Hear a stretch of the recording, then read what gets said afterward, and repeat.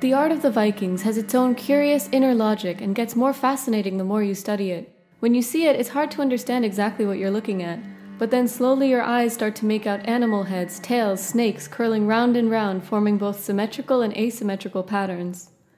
Proto-Viking art from the Bronze and Iron Ages also shows its own development, which then during the Viking Age evolved over a period of 400 years from the 8th to the 12th centuries, differing slightly in style depending on where you are in the Viking world. Viking art is truly the living link to an older European past, when these Germanic tribes intermingled with other groups and spread throughout Asia and the Middle East. This Proto-Viking art consists of the art from the early Germanic Iron Age, or the Migration period, from 400 to 550 AD, to the later Germanic Iron Age, from 550 to 750 AD. A lot of our examples of Proto-Viking art come from the Migration period, and this art had lots in common with the art of the Scythians. These were horse herders from the eastern steppes, who had assimilated into the surrounding populations generations before the Viking Age had begun. A case can be made that the Western Scythians could be genetic and cultural ancestors of the Vikings. Viking art seems to be representative of their culture, strong and stoic, yet in touch with nature and the natural elements of the earth. The sophistication and delicacy of Viking art presents a striking contrast with the stereotype of the rude and restless barbarian. Their art is emblematic of the highly ornate visual culture of the Northerners. Vikings loved elaborate decorations and abstract, intricate animal designs with multiple interlacing curves. The animals they depicted in their art include serpents, horses, wolves, birds, and unreal, fantastic animals. Viking art is relevant to the study of art history because of the design elements that it has in common with Celtic, Germanic, or Anglo-Saxon, and the later Romanesque art. The Vikings were a race of barbarian nomadic warriors, and therefore their art tends to be more functional and symbolic, rather than contemplative or expressive. They decorated each object they used which held meaning to them, including gravestones and art objects that they buried as part of their pagan religious system. Because the Vikings often moved from place to place, most northern art consists of wearable works of art, such as decorated drinking horns, bulletproof vests, pagan icons, paddles, and a wide range of objects used in daily life.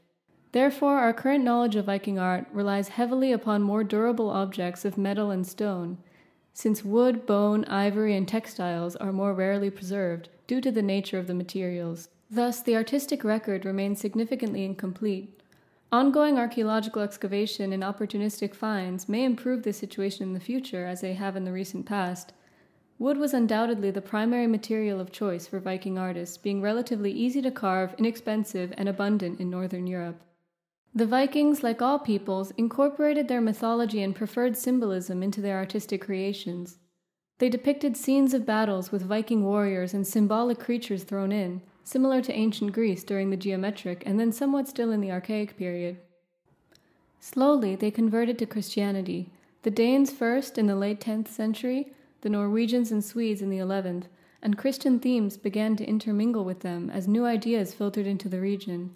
Although many objects still served pagan intentions, Viking art is visually distinct from contemporaneous cultures and is wholly unique to the people to whom it belonged.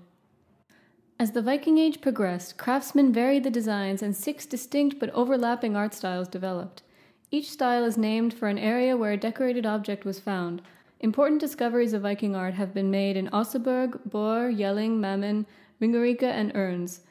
These are the places each style was named after. Although the styles overlap chronologically and therefore can't be used for precise dating, they are useful for analyzing the content of a drawing.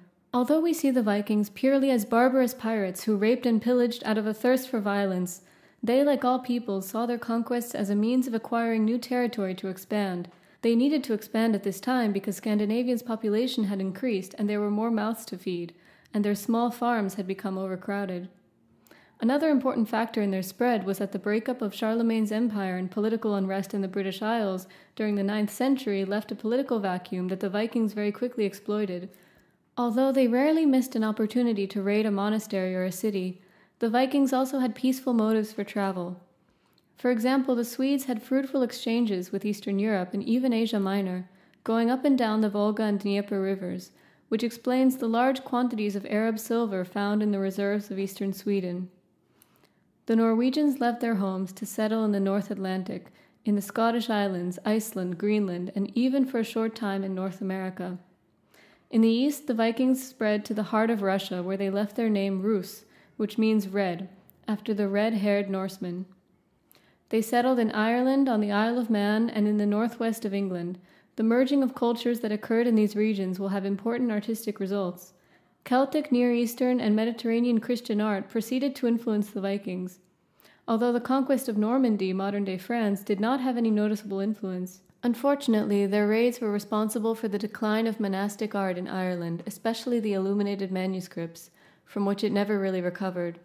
The term Viking has been given multiple meanings over the ages, and a general understanding of its origins would help us understand them better. Viking has been used as a noun and a verb in certain contexts. It's particularly defined as pirate and derives from the Old Norse word vikingur. The word vikingur is also derived from the word vik, meaning inlet or bay, and the suffix ingur connotes someone who belongs to. The meaning can loosely be given that it is someone of the bay, which is where the Vikings were perceived to have come from when they crossed the seas to invade new lands. The Viking Age started decisively around 793 AD with the notable violent invasion of the holy island of Lindisfarne in Northumberland, northeast England, and it ended in 1066 AD with the Norman conquest of England. In 793, they pillaged and killed the people from the island and desecrated what was considered holy without any reverence to the Christian religion practiced throughout England. The Vikings were responsible for the destruction of manuscripts, Christian art objects, monasteries, and the monks who lived there. The invasions completely disrupted the artistic life on the island. Soon, England was ruled by a Danish king, Knut, from 1016 to 1035. He was a devout Christian and earned the title Knut the Great. Stay tuned for parts 2 and 3 of this series, where I'll be discussing Viking religion, culture, and art.